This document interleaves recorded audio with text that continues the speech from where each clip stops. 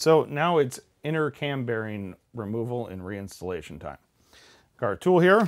Put some oil onto the threads to lubricate the threads up. There is you see this little cone piece with the little taper on it? That's the piece that's going to go into the bearing. So you slide it through here, then you line it up with the cam bearing in there. Then you have the thumb screws that go in here and tighten up. So when you center this up, you'll feel it snap into the bearing. The instructions request a dead blow hammer. It says light taps. So what we're going to do is we're going to tap it, and those little fingers are going to go down, should go through the bearing, and they'll spring out on the other side. It went through just like it should. Whew. Now you can take the washer and thread the nut on here.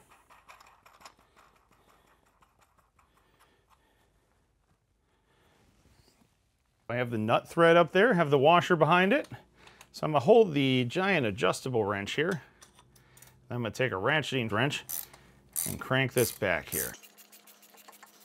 Now that your nut and washer's up on there, you want to insert your dowel pin back in there. That'll make the fingers flare out. Just give it a little tap.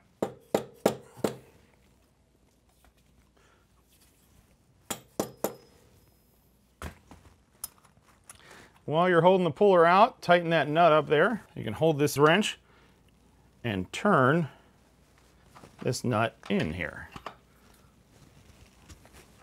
It should basically jack the bearing puller right on out of there, taking the cam bearing with it.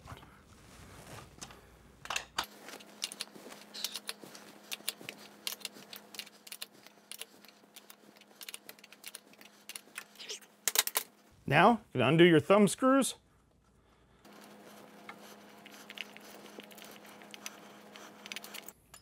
Pull the whole thing out of there. Cam bearing all, right there.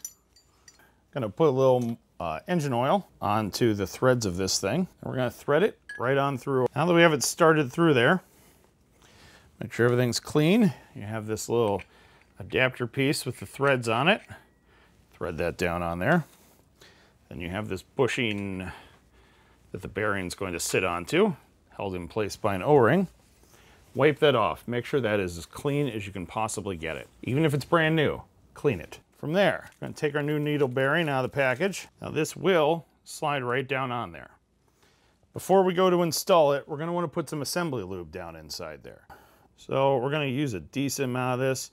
S&S gave us a container here. Probably don't even need that much, but we're going to use it anyways. Take that, slide that down on there. Line up your installer and put your thumb screws in there.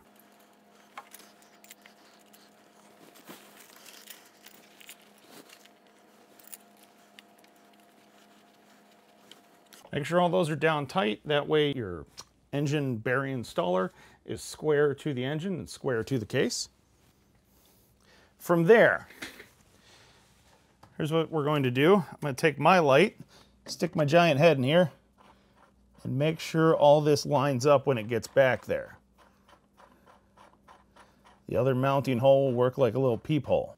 Now that I can see there that it's all started in, and I have that step bushing on there, I'm going to crank this in. I'm not going to use a lot of force. If it starts binding, starts doing weird, anything like that, stop. But I'm going to slide it on in there, and then when that shoulder gets to the face of the case, that means the bearing is pressed all the way in, so you don't want to go past that. There should be a slight increase in pressure on the wrench at that point, and you want to stop there. Remember, I have a decent amount of leverage here, so light touch. Take a peek. Everything is going in all nice and even as it should. Go some more.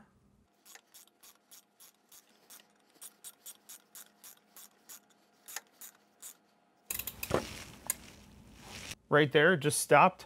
So, spin our ratcheting wrench around, crank it back on out of there.